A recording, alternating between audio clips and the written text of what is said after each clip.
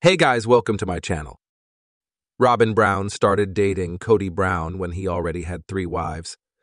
That wasn't enough to make her back off of him, though. She wanted to live the polygamist lifestyle. Now Robyn is revealing what would have made her back off, though.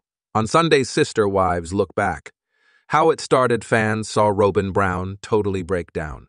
She made it clear that she is upset about their family falling apart. Kody has said that he is in love with Robyn and he seems pretty okay with the idea of monogamy, but Robyn isn't feeling it at all.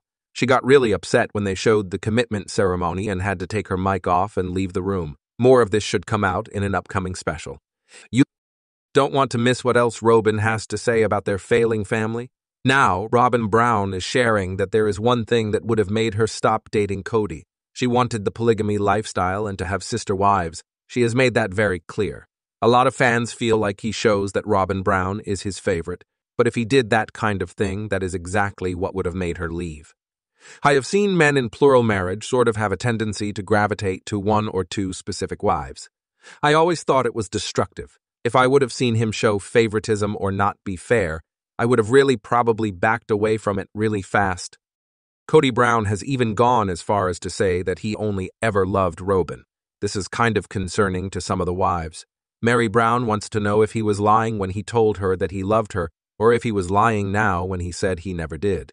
Of course, Kody isn't going to admit to lying, but he is making it clear now that Robyn is his favorite wife and the only one for him.